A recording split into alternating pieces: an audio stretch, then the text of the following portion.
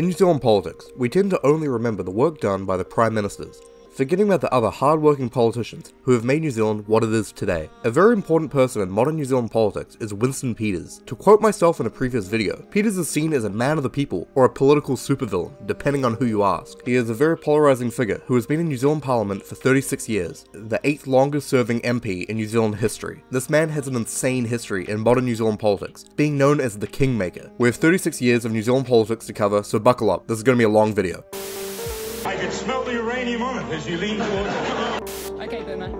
We have the most enormous big gay rainbow across my electorate. They're not going to win an election. Let's keep moving!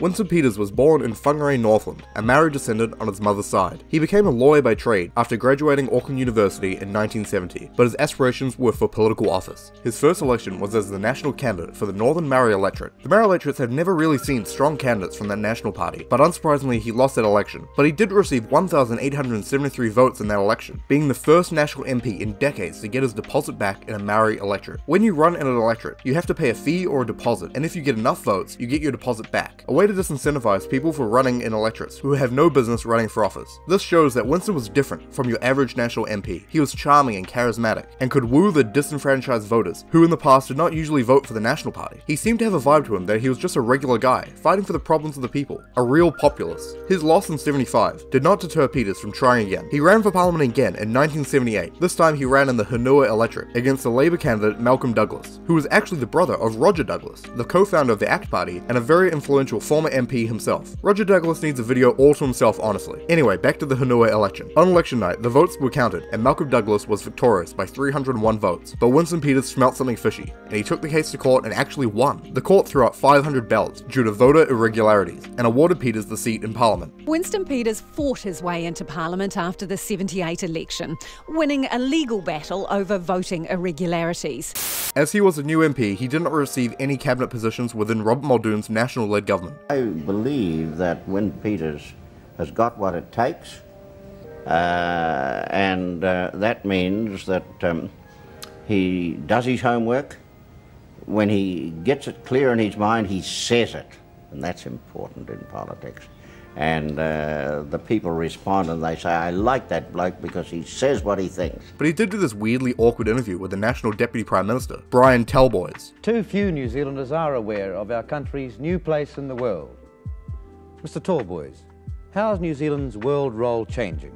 The 1981 election rolled around and Winston Peters lost his seat to Labour's Colin Moyle. There was no court case for this one, he was out of Parliament. But in 1984, he moved to Tauranga and ran as the national candidate for the Tauranga electorate. Winston Peters was a serial electorate switcher, constantly moving around to see who will elect him. This was a problem back in this time in the New Zealand elections, before we implemented the mixed member proportional voting system in 1994. MMP puts less weight on candidates winning electorates and allows parties to get seats based on the popular vote as well. But at this time, you could only become a member of Parliament by winning an electorate seat. Peters actually won the Tauranga seat this time, and would stay loyal to Tauranga for the next few decades. 1984 was not only the year that Winston returned to Parliament, but it was the year that National lost their majority in government. We do not have a majority, and we must thus have a general election, and I propose to proceed to Government House now. Rob Muldoon's national government was out, but Winston Peters' newly minted Tauranga MP was in. With Labour's David Lange becoming the Prime Minister. As a backbencher in opposition, Winston stayed out of the limelight, but was known to occasionally publicly criticise his own party when he disagreed with the leadership. This was until 1986, when he exposed the Maori loans affair, a scandal in which the Maori Affairs Department was illegally raising funds from overseas investors. The national leadership quickly promoted Winston to the front bench of the opposition, where they made him the party's spokesperson for Maori affairs, and also the spokesperson for employment and race relations. That year, Winston was re-elected to be Tauranga's MP with 53% of the vote. Winston still publicly criticised the National Party leadership when he disagreed with them, something very unusual for a frontbencher. We had an unnecessary public squabble over the last few days, which was inconsistent with the best interests of the National Party. I'm going to do my best to ensure that the National Party is united and that it works cohesively to victory. But the people saw it as refreshing, a politician who called it as he saw it, and didn't take crap from even his own party. The 1990 election rolled around, which saw a national sweep and majority of seats, allowing Winston's boss, Jim Bolges, to become the Prime Minister. Winston received a thumping majority in Tauranga that year, getting 65% of the vote, and he received a position in Jim Bolges' cabinet, becoming the Minister of Maori Affairs. From that point on, Winston Peters sort of became a household name, being an MP that everyone could find charming and relatable, seeming like a true outsider in Parliament, seeming like a man of the people. He was even being seen on polls as a preferred Prime Minister, nipping at the heels of his boss, Jim Bolges. This promotion to cabinet was short-lived though. Winston Peters would not toe the party line, being outspoken about his beliefs and even criticizing the Prime Minister, the man he was supposed to work for and be loyal to. But Winston was not unpopular for this, even topping some polls as preferred Prime Minister at this time. Running neck and neck with high-flying opposition frontbencher Winston Peters in the preferred Prime Minister stakes. He constantly squabbled with his peers in the National Caucus, most notably Ruth Richardson, the National Finance Minister, as they both had vastly different views on how the government should spend its money. Richardson said publicly, maybe this is the opening round in the formation of a win Peters party, but with the policies that he espouses, it will be a lose Peters party.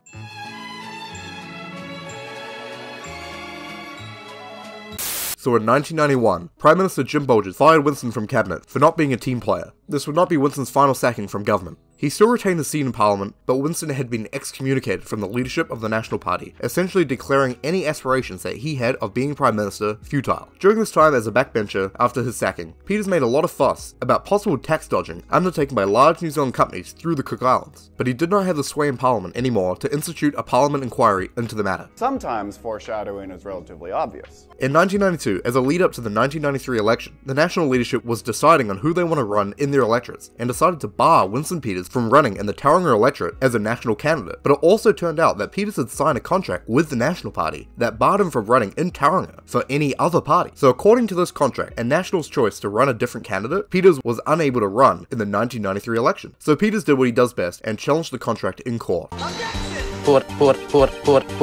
In this case, Peters versus Coolidge, it was ruled that the term barring from Winston running in the election was illegal, as it restricted the democratic process in New Zealand. This is not whether Winston Peters wins or loses.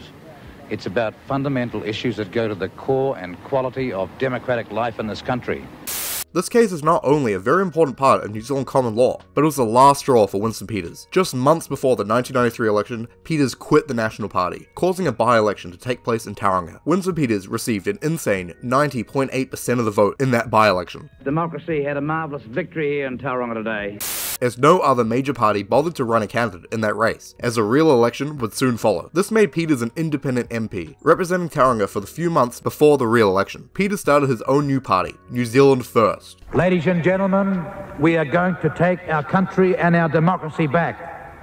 And that is why this party, launched on this historic day, is called New Zealand First, which was seen as a vaguely right-wing party with not a lot of concrete policy proposals, as it was launched just before the election. The 1993 election rolled around, and Winston held on to Tauranga with 55% of the vote, beating out his replacement national candidate, John Cronin. New Zealand First won another seat in the Northern Maori electorate as well, which was a big surprise of the night, and this was used as evidence that New Zealand First was not just Winston Peters' party, but a real party that could win with other candidates. For 3 years, the New Zealand First party sat in opposition to the national government, led by Peters' old boss, Jim Bolges. For 3 years, New Zealand First was seen as a confronting force. They would stand up for the people and stand up against the power of the national government. The biggest thing Winston did at this time was to continue to make claims about tax dodging in the Cook Islands, which he then went on to criticize the Serious Fraud Office and Inland Revenue for corruption and serious incompetence over this matter. This is a very complicated scandal rooted in New Zealand tax law that is kind of hard to get your head around, so I'll try to give you the gist of what happened. Since Winston's original claims in 1992, a journalist, Ian Wishart, did extensive research into the supposed fraud that included very large New Zealand companies that were using loopholes in the New Zealand's tax system to funnel money into the Cook Islands to avoid paying certain income taxes. Through his research, this reporter came into possession of sensitive documents related to the case, and kept these documents in an old wine box. When he was ready to release his findings, there was a court injunction over sharing the material on TVNZ, so Wishart leaked the documents to Winston Peters. Peters, being the legend that he is, strolled up to Parliament with the wine box in hand, full of documents, and forced a formal inquiry over this supposed fraud. This inquiry had a long and boring name, but everyone in New Zealand started calling it the Wine Box Inquiry. This scandal was huge in New Zealand and made Winston Peters seem like he was a hero of the people, bringing leaked documents to Parliament to stop large businesses from defrauding the country. The specifics of the case is not really important to understand, but the commission in charge of the inquiry ended up ruling that there was no fraud or incompetence. This was challenged in court again and again by Peters, but the ruling stood. But changes were made swiftly to the tax code, eliminating many of the loopholes used by these large companies. So you could say that Winston lost the inquiry, but stopped the fraud from occurring any further. This inquiry is very famous in New Zealand and got Winston Peters and New Zealand First a lot of buzz as a party that fights for the people. The 1996 election rolled around, and New Zealand First and Winston had become more and more popular, mainly due to the wine box scandal. The 1996 election was also the first election to be done with the new MMP voting system, which had been chosen as a new voting system through various referendums a few years prior. This allowed voters to get 2 votes instead of just one for their local electorate and one for their favourite party, and seats would be delegated out in combination with both of these votes. MMP is still the voting system that we use today in New Zealand. This gave third parties more of a chance to get into Parliament, as you could receive votes from anywhere in the country, not having to convince people in a geographical location. The new voting system also created the need for parties to form coalitions with each other to form the executive. This means that if a party does not get over half of the seats in Parliament, at least 61 out of the 120 seats, they would need to get support from other parties to add their strength together to make up the majority together. All the polls indicated that neither the Labour nor National would receive a majority, and it would be up to very small parties to create a coalition with the larger parties to allow them to govern. Parties such as the Alliance Party, the ACT Party, United Future, the Christian Coalition Party, and many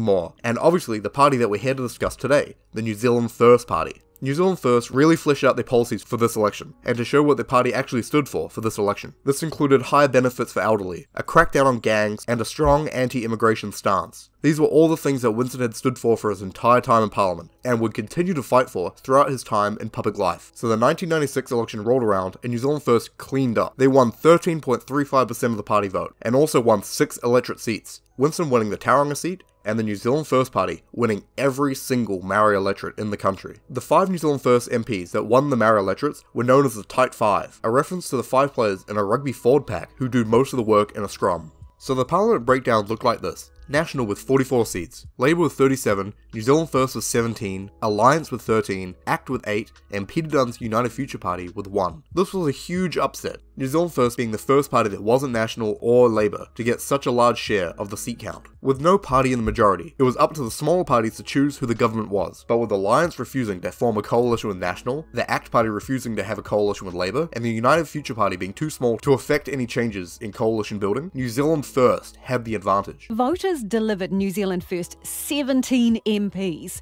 and the power to put either Labour or National in government. Winston Peters' debut as the King or Queenmaker. This 1996 election was the first instance of Winston Peters being the kingmaker of New Zealand, being able to decide whether Jim Bolgers or Helen Clark would be the Prime Minister. It was expected at the time, due to Winston's past issues with the National Party, that New Zealand First would probably crown Helen Clark as the Prime Minister, after months of closed-door negotiations with the two parties. Negotiations that Winston actually got into a lot of hot water over from the public for basically holding the government hostage for so long. We made good progress. No comments on the meeting. Yes, we'll meet again. You can see the high value. Did you make any progress today? I think it's a question of adjusting expectations. No comment on that either. Mr. Peters, can you give us any indication? A negotiating timetable. I think you've gathered by now I'm not making any comment. Free-for-all that could put the economy at risk. What do you want to have things done responsibly? Well, you were the politician who said there'd be no deals in smoke-filled rooms, Mr. Peters. For 8.5 weeks after the election on October the 12th, Wellington was in a state of limbo. Political party leaders came and went, journalists besieged them for answers. As we go to make this decision, we're in a no-win situation. We're going to disappoint a great number of our supporters, our party members, and a significant proportion of the public of this country. We're in a unique position. We are the people who are going to decide the next government. No New Zealanders have ever been in that circumstance like we have before. Our responsibility is to do what's right for the country. That ideally, in an ideal world, we wouldn't be dealing with either Labour or National because they were the reasons why this party was founded. But in the real world, we had to find a government for the people of New Zealand, that there would be disappointment and vitriol and bitterness and criticism, all of which has emerged. Ignore all that and do your duty. Winston Peters made a shock announcement that he would in fact prop up the National Party in the first MMP election and crown Jim Bolges as the Prime Minister. But it became clear that Winston Peters made a lot of demands to the National Party for them forming a coalition with them. The most notable concession made to Winston Peters was the fact that he became the Deputy Prime Minister, technically the second most powerful job in government. What would happen in the event that you ceased to be Prime Minister? How is your replacement selected? Is it automatically the Deputy Prime Minister, or is it automatically the next leader of the National Party? Next leader of the National Party. I mean, the next leader of the National Party as the largest party in the coalition would almost certainly be the Prime Minister. You note the document says that the leader of the New Zealand First Party shall be, in fact, the Deputy Prime Minister. So I don't think there's any real debate in that area. That's only for the future, and I'm not planning to go, so we needn't worry about it.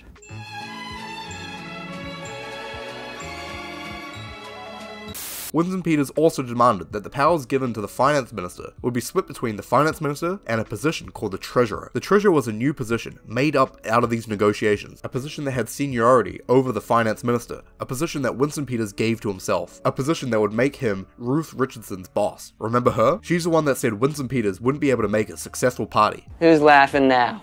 Many other New Zealand MPs were given high-profile positions in cabinet, such as Tua Hanari, who became the Minister of Maori Affairs. Winston was out on top, seeming to get everything he could have wanted, essentially forcing his way into the leadership of the national government, making big decisions of what the policy of the country was going to be. Even national MPs went to toast the man they'd last toasted when they kicked him out of their caucus in 1992. Even Mr. Bolger would eventually join the party. But Mr. Peters would not allow cameras in his office. Only the departing Bellamy's trolleys testified to how jubilant the celebrations were. But the polls showed that New Zealand First voters did not like the fact that Winston Peters had formed a coalition with the National Party. If a coalition delivers up what you've had in the last 12 years, then we New Zealanders will have got ourselves exactly nowhere. RNZ's Marie Hosking was at a post-election rally where the question of which way Mr Peters would go was very much in voters' minds. And at least some of those who braved the rain to turn out were still warning it not to help National back into power. I can see him leaning one way, which I hope he doesn't, but I'm not saying which way it is. We can see it leading towards National. Everyone thinks that too. He should be going with what he said. He said he'll never ever go into government with Bolger, Birch or Shipley.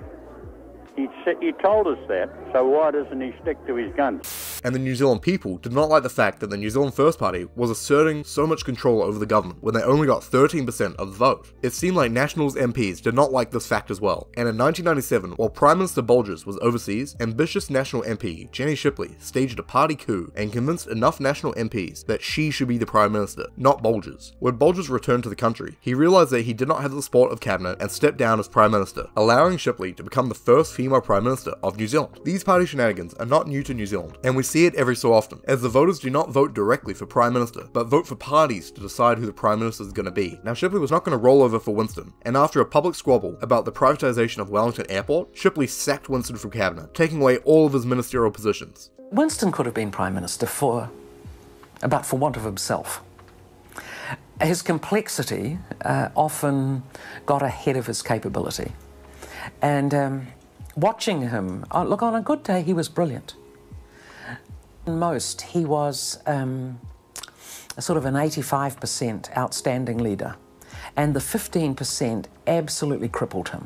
Now, unbeknownst to the public, Winston told his party that he intended to break up the coalition deal with National and force a re-election, and possibly let Labour form the government instead. This sparked a rift between the party, and Deputy Leader and Type 5 member Tua Hanari challenged Winston Peters for leadership of the New Zealand First Party. Winston won this private leadership challenge, holding on to control of his party. This infighting would not be made public for many years. Winston publicly stated that New Zealand First would break up coalition ties with National and call a vote of no confidence on the national government. But Tua Hanari gathered up support within the New Zealand First Party, and 8 of New Zealand First MPs left the party and became independent MPs. Enough parties, including the ACT Party, United Future, and the new independent MPs, propped up the national government and allowed Jenny Shipley to finish her term as Prime Minister, while Winston Peters was pushed into opposition, no longer in government. The 1990 election came around, and New Zealand First was polling abysmally, even getting low as 2% in some polls. But on election day, New Zealand First received 4.25% of the vote. Usually this would result in them getting no seats in Parliament, as there is a 5% 5% threshold under MMP for your party vote, so if you don't get over the 5%, all your votes will be thrown out. But due to the now controversial coattailing rule, a party can forego the 5% threshold if they win at least one electorate seat, which New Zealand First did through the Tauranga electorate. Winston only just won that electorate too, with Winston Peters losing a lot of his support and only winning by 63 votes. And people say that your vote doesn't count. This allowed New Zealand First to hold on to 5 seats in Parliament. Maori Pacific, a new party created by Tua Haneri and other former NZ First MPs, had a terrible finish on 0.19% of the vote, losing all of their electorates and getting no seats in Parliament. This would not be the last time we see Tua Haneri, who later joined the National Party. But after just one term, Labour had ousted the Tight Five, taking back all of the Maori electorates. A coalition was formed between the Labour Party, the Alliance Party and the Green Party, crowning Helen Clark as the Prime Minister, the first elected female Prime Minister of New Zealand. It seemed like Winston was against the ropes, having only 5 MPs in his party, and not even being considered as a coalition partner,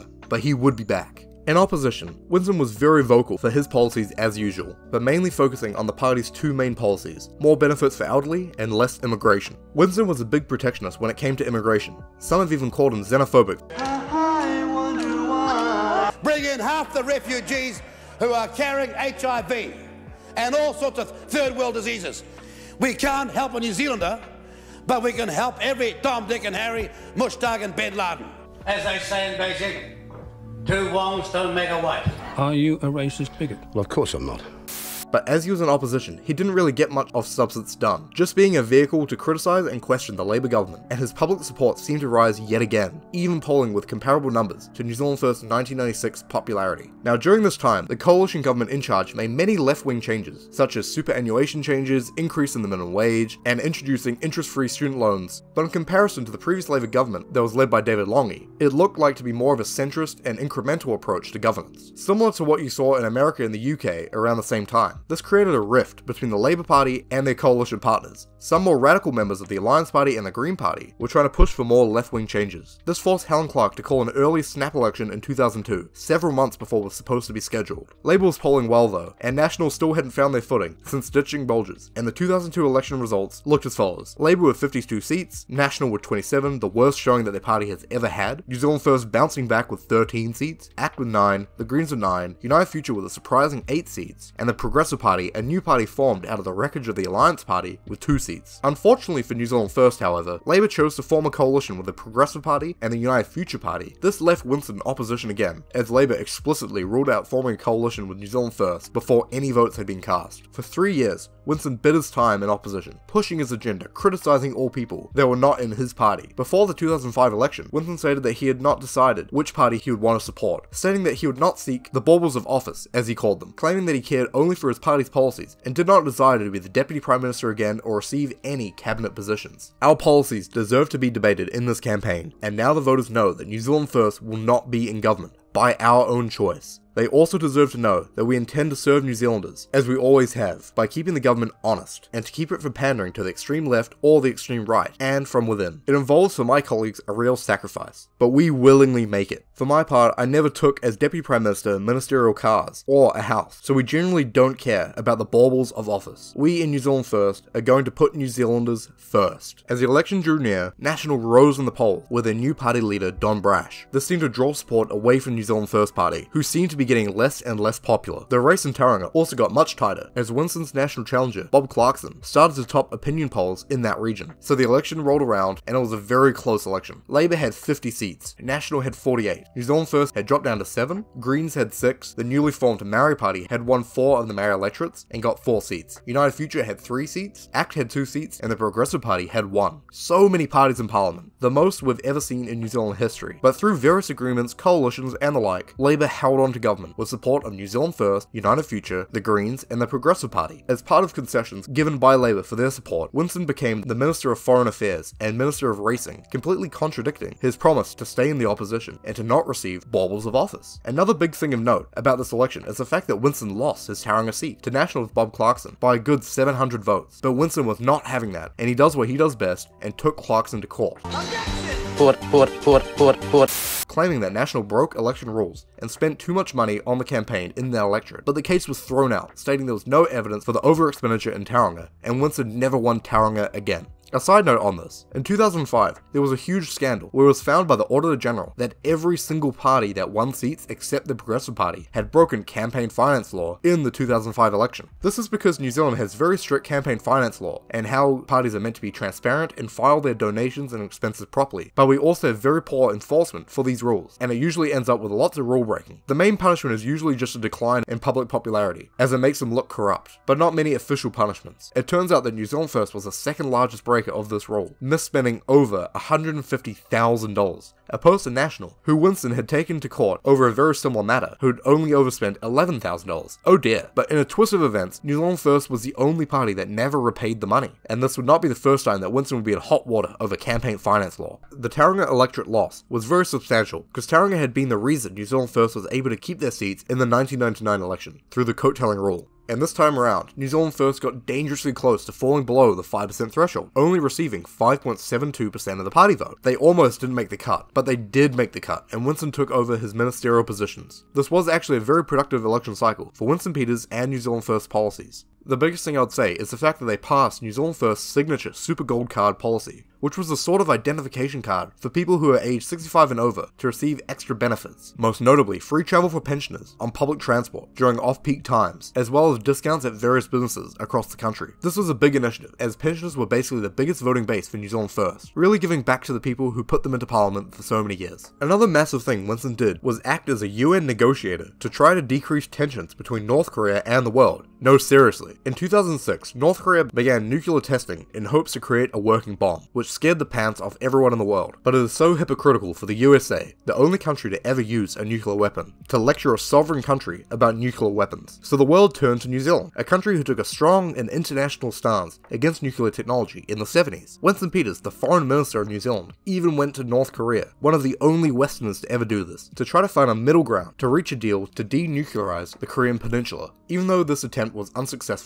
it would be dishonest to say that he did not play an important role in these diplomatic efforts, as ties with the world did open up slightly more with North Korea after Winston's talks, and apparently Winston negotiated a shipment of native birds to be sent to New Zealand from North Korea as well. What a random thing. In late 2006, there was a rising star in the National Party, John Key, who became the leader of the party and shot up in the polls. He was very popular, being seen as very centrist and actually pretty liberal on some social issues, in stark contrast to previous national leaders who had been quite socially conservative. John Key found an enemy in Winston Peters, who constantly berated him in Parliament, stating that he would be a terrible choice to vote for in the 2008 election. Just months before the election, there was a scandal. New Zealand First and Winston Peters were under investigation by the Serious Fraud Office for another donation scandal, this time including some very big names in New Zealand's wealthy class, donations from people such as Owen Glenn and Bob Jones. When questioned about the scandal in Parliament, Winston denied knowing anything about the donations being received by his party, and famously held up a no sign every time he was asked about it. This sign was actually sold for charity years later to raise funds for the Christchurch earthquakes. This investigation made New Zealand First look very corrupt and made them very unpopular, and Helen Clark dismissed Winston Peters from his ministerial positions. Yet again, Winston could not finish an election cycle without being fired by the Prime Minister. The appropriate thing is for him to stand aside from his portfolios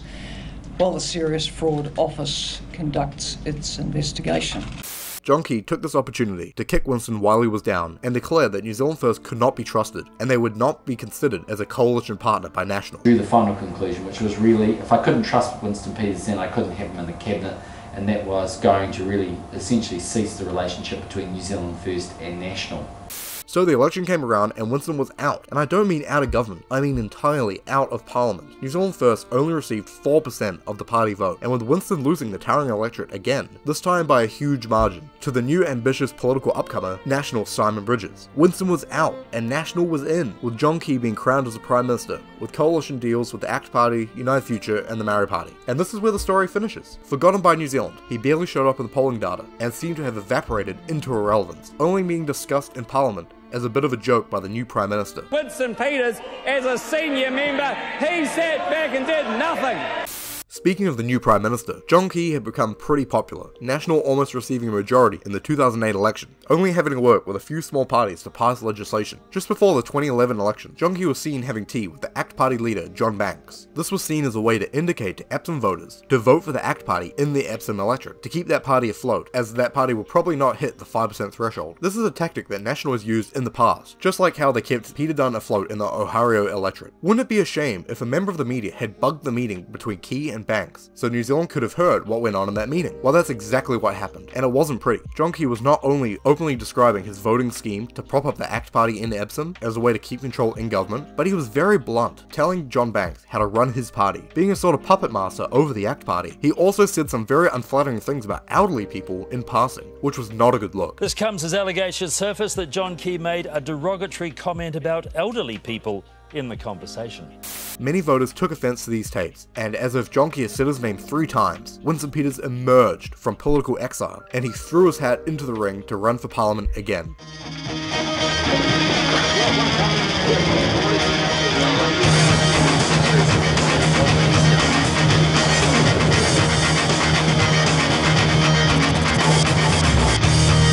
That's what you're going to hear in these tapes. What some young turkey thinks of your efforts. In a remarkable turnaround, Peters clambered out of the political wilderness. This country has gone from greatness to mediocrity in just one generation, under the leadership of National and Labour. Our policies and commitment comprise the only hope for New Zealand to become great again. Like many people have pointed out before, there are so many similarities between Winston Peters and Donald Trump. But this is kind of crazy. A right-wing populist outsider, who has a lot of support from elderly people, with policies about low immigration, has meetings in North Korea, and both use the term great again in reference to their country. The parallels are uncanny. Anyway, back to the 2011 election. Basically showed the resurrection of a dead party, New Zealand First resurging and getting 6.6% of the vote. Even though Winston was back, bringing 8 New Zealand First MPs with him, he was not needed to form a government. Like in 2008, John Key had ruled out even considering a coalition with New Zealand First. I want to lead a positive aspirational government, and I don't believe a Winston Peters government does that. If Winston Peters holds the balance of power, it will be a Phil Goff-led Labour government. Historically, he's always been sacked by Prime Ministers, and I'm about tomorrow, I'm not about yesterday. But this was fine with Winston. He was okay to stay in the opposition and to keep the government honest. But as usual, New Zealand First couldn't go too long without a scandal. It turned out that in 2012, New Zealand First MP Brendan Horan was accused of stealing money from his dying mother. This caused a large outrage in the press, and Winston refused to comment. Brendan Horan was notable, as he had been chosen to run in Winston's former electorate, Tauranga, instead of Winston. He didn't win that seat though, but in December the media frenzy was too much, and Winston fired Horan from his party, making Horan an independent MP. Brendan Horan became a bit of a nuisance for his former party, calling for hearings and investigations into the inner workings of the New Zealand First Party. Nothing illegal had been found, but it was very embarrassing for them. Now, before we get to the 2014 election, I want to discuss, in my opinion, one of the most important social changes that happened under the John Key government: the passing of the Marriage Amendment Bill in 2013 that made same-sex marriage legal in New Zealand. This was a milestone for New Zealand, being a massive change to the country. And guess what? Every single member of the New Zealand First Party, including Brendan Horan, voted against it. Now, I'm not going to call Winston Peters a homophobe for voting against this bill, even though he also voted against the Homosexual Law Reform Act in 1986, way back in the day, in hopes to keep homosexual sex a criminal act in New Zealand. But as I said, I'm not going to call Peters names. I'll allow his former deputy leader to do that. Who decides it should be a referendum? Him? I hope not, Mr. Speaker. I hope not, Mr. Speaker, because we'd still be in the 1880s, Mr. Speaker. I feel sad that I was. I feel sad that I was a member and even as deputy leader of that man, Mr. Speaker. I think Winston Peters is on the wrong side of history in this regard, and this type of handbrake policies, Winston standing in front of social and economic reform, would become his legacy in the coming years of his political life. Gone were the days of him being a cheeky, smart-talking man of the people. It really seemed to me and many people that he was the man in Parliament doing his best to hold everyone back, as Tua Hanari put it. I used to look up to him, but I tell you what, that speech tonight is nothing more than pandering to the 10% on either side of this argument, Mr. Speaker. Nothing more pandering to those racist, redneck people that just love to get on the email. But the 2014 election rolled around, and John Key was not so adamant that he wouldn't work with Winston Peters this time round. I think partly it reflects that the country doesn't want to see Labour and the Greens in office, and so if it means having to deal with New Zealand First, a lot of our supporters, I think, would prefer to see that situation. It seemed that the far-right Conservative Party might get 5% in this election. They would pull the national government to the right if they were needed in support by the National Party to keep the National Party afloat. But Winston kept his cards close to his chest, not outright saying that he wouldn't go with National, or outright saying that he would go with them either. Winston had heavily criticised National's policies, such as the sale of government assets, even saying that he would force the government to buy the assets back if given the chance. We intend to take back those shares at no greater price than they bought them for, and we will not be making the mission very clear to Mr. Key, who governs for the few and very few.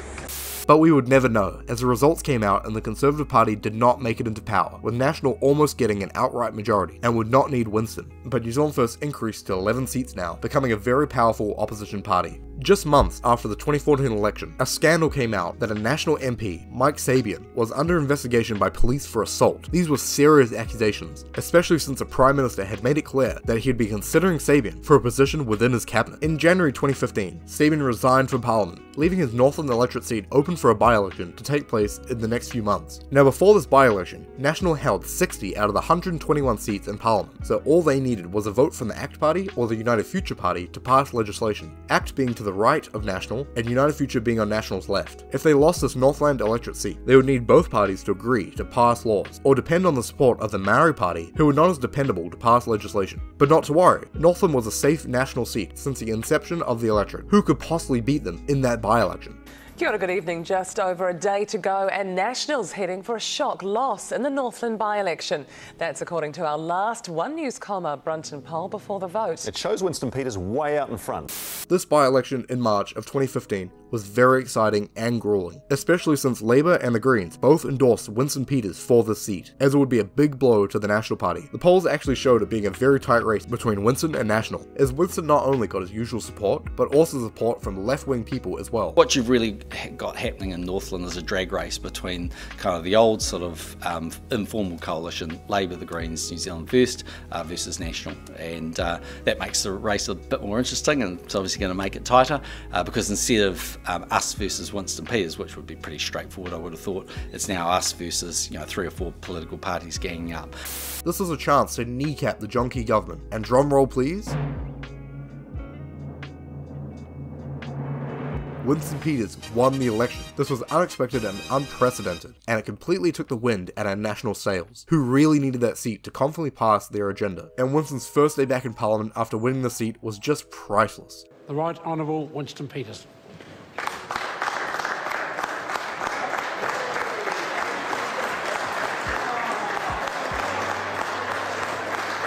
Order, order, order, order, order. The Right Honourable Winston Peters, question number 11. Boo. This question is to the Prime Minister and asks, does he stand by all his statements regarding the Northland by-election? This gave New Zealand First an extra seat in Parliament, bringing up their total to 12 seats in Parliament. A big initiative that John Key's government did at this time was attempt to change the flag in New Zealand. There was 2 referendums set to firstly choose an alternative design and secondly to decide if we should change the flag at all. And right opposed to this was our boy Winston Peters. He was a staunch supporter of the historical New Zealand flag, and even said that if it was too similar to Australia's flag, that it was up to Australia to change theirs. This flag debate got so heated that Winston Peters even took some councils to court over them flying the alternative flag on public land. I'm really annoyed actually that the alternative is up on the harbour bridge, that it's been elevated to that status. Well, because it's a breach of the Constitution and our laws for a start. You've got the Tauranga City Council talking about running on a flagpole down there and a lawyer saying to them, oh no you don't. Ultimately, the flag referendum failed, and New Zealand kept the old flag. In late 2016, Prime Minister John Key resigned as Prime Minister and gave his position over to his deputy, Bill English, who took over as Prime Minister. At this time, National looked like they were going to sail to easy re-election, with Labour doing pretty poor in the polls. But just months before the election, the Labour leader, Andrew Little, resigned as leader, letting Jacinda Ardern take over the party. For just this brief time that she was leader, the Labour Party skyrocketed in the polls, looking to be neck and neck with National for the top position. This was music to Winston's ears. This could mean that he would be once again be the deciding vote, once again being the kingmaker. There was even speculation that Winston would use his kingmaker leverage to crown himself as Prime Minister. Do you want to be Prime Minister? You know, I have never run for any job apart from being an MP in my whole career. but both leaders of National and Labour said that was ridiculous. Winston took this opportunity to separate himself from the other small parties. Usually in New Zealand we have debates with the leaders of the two big parties and separate debates for the smaller parties, as we understand that either Bill English or Jacinda Ardern will be the Prime Minister, whereas the leaders of the other parties are only there as support partners through coalitions. Well, it seems that Winston didn't think he belonged in the multi-party debate and refused to show up. And yes, New Zealand First leader Winston Peters has pulled out.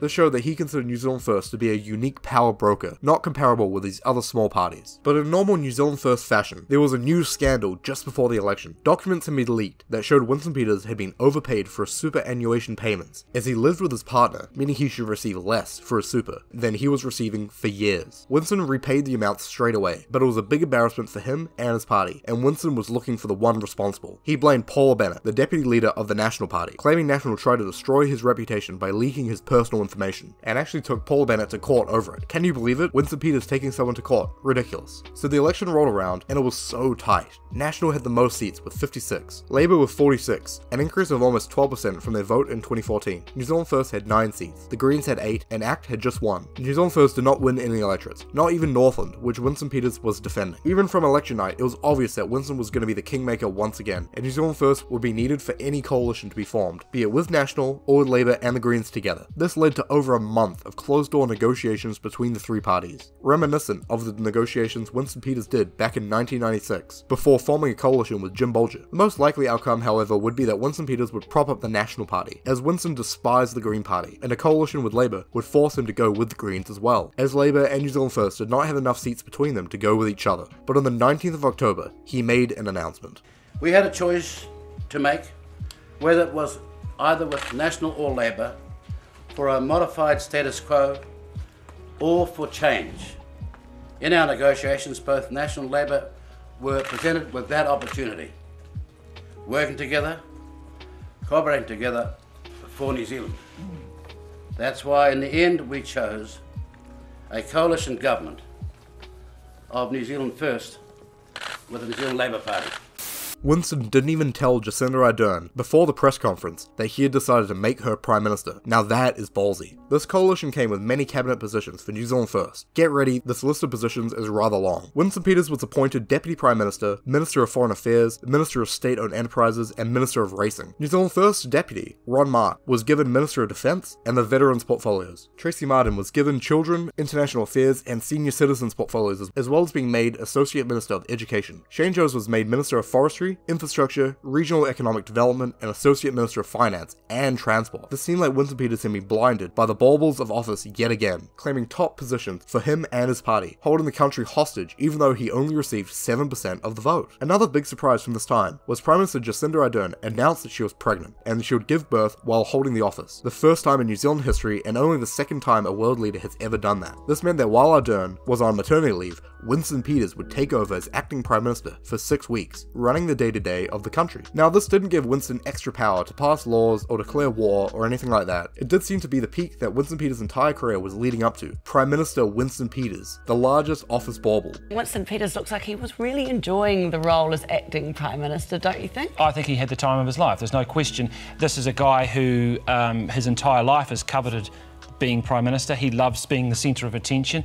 Jacinda came back 6 weeks later and took back her position, but Winston was still very influential for the 3 years of coalition government. Any Labour Party policy would need his approval, as Labour and the Greens did not have the numbers. So we did see this concept of Winston Peters playing the role as a handbrake, from his perspective, stopping New Zealand from going too far to the left. It would be unfair to say that he acted as a brick wall though, and did work relatively well with Labour to pass many laws over this period, such as the 1-year free university policy, multiple minimum wage increases, and an increase in expenditure for benefits and mental health. Winston also got lots of his party's policies through as well, such as forcing many social bills, such as the euthanasia bill and the marijuana legalization bill, to be passed only through referendums, instead of them being passed into law without public consent, and also creating a regional growth fund, essentially a slush fund to buy votes from regional areas. Another big thing that he passed, that I've talked about in a separate video, is the passing of his signature Walker Jumping Bill, which barred MPs from changing parties after they were elected and taking their seats with them. This seemed to be a way to stop future events that had plagued the New Zealand Party in the past, such as the split from Morio Pacific and the scandal with Brendan Horan back in 2012. He did block many Labour and Green policies though, making New Zealand First unpopular from lefties, as well as unpopular from right-wing people as well, who had wished he'd made Bill English the Prime Minister instead, and New Zealand First started slipping in the polls. It was actually showing that even though Prime Minister Jacinda Ardern was very popular, in the next election National Act would be able to beat them, and with New Zealand First losing all of their seats. This was the state of the polls in 2019, which did not make the Labour-led government happy, so the next election will be in late 2020. And you know what else happened in 2020? Cabinet met today and agreed that effective immediately,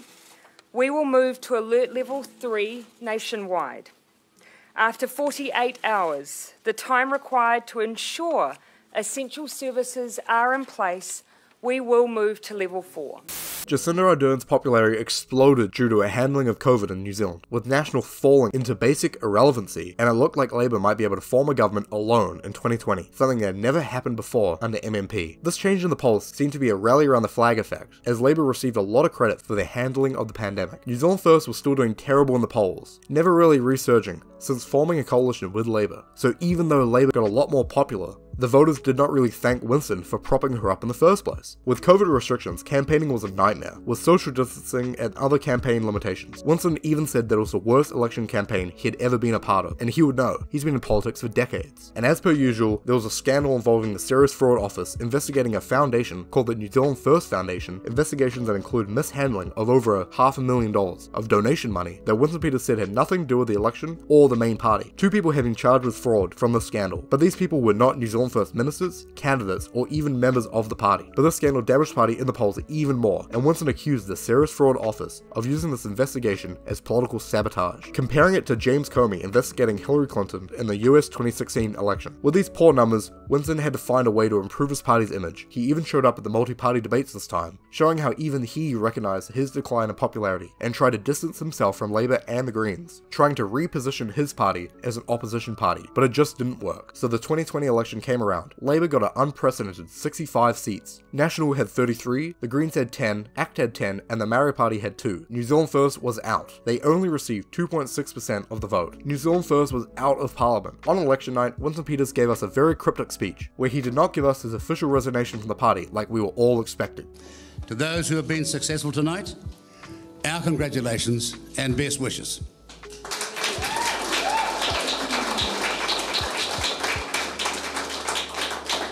For 27 years, there's been one party that's been prepared to question the establishment and challenge authority. And tonight, more than ever, that force is still needed.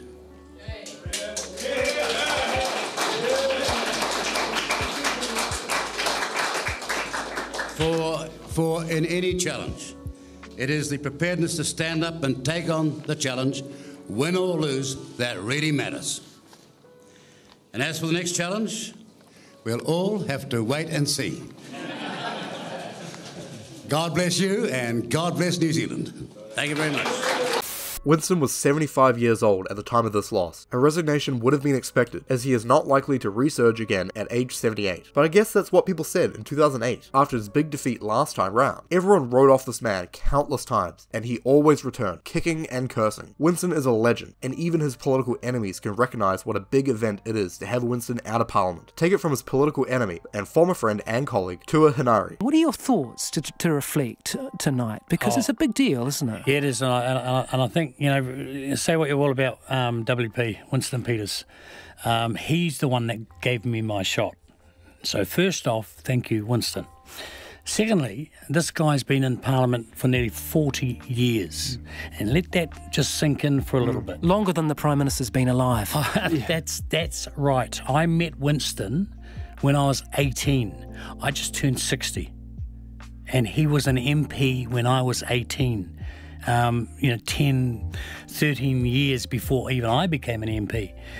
This guy needs and deserves, I believe, deserves a gong. He'll never take it. Well, he may not take it. Sir Winston Peters has a certain ring to it, doesn't it? He should be offered it, regardless of what we think of him. 40 years of a person's life, and he's 70, what, 74? Yeah, he's 75. He was born 75. in the last year of the Second World War. At 45. He's 75 years old. That's absolutely amazing. And, you know, anywhere else in the world, he would be feted. And in good Winston Peters fashion, there was yet another scandal just as he left office. It was reported that $12,000 of taxpayers' money had spent on a farewell party for Winston Peters after he did not make it into Parliament. This party was attended by over 100 MPs, including the Prime Minister. It was also reported that Winston Peters didn't even want this party to go ahead in the first place, and was kind of bullied into having it. It seems like a bit of a non-story though, the story actually being pushed by the right-wing taxpayers union. And let's be honest, this type of cost actually seems pretty normal for a celebration like this. And an event like this wouldn't be unusual at a large company, seeing off an employee who'd be working for them for 36 years like Winston had. Just seems like a bit of a non-scandal to send Winston off. Winston Peters out of Parliament also creates a weird void in New Zealand politics, without any parties being in the centre ground, or in a position to work with other parties. Even though Winston Peters was brash and polarising, he was a breed of politician that would work across the aisle, doing what he thought was right for the country. Now we have two factions in Parliament, every day New Zealand becoming more partisan and split down party lines. Winston Peters is still officially the leader of the New Zealand First Party, who is doing terrible in the polls, polling around 1 or 2%, and is unlikely we'll see this party resurging, especially if Winston retires, as he is expected to do. But I'll be the first to admit I was wrong if Winston and New Zealand First resurge in 2023, but it's really not that likely. Contrary to what some people might believe, New Zealand First has always been a vehicle for Winston Peters, not really a party all to itself. Without Winston, there is no New Zealand First, and now we're going to see what it's like to have a New Zealand Parliament without Winston Peters.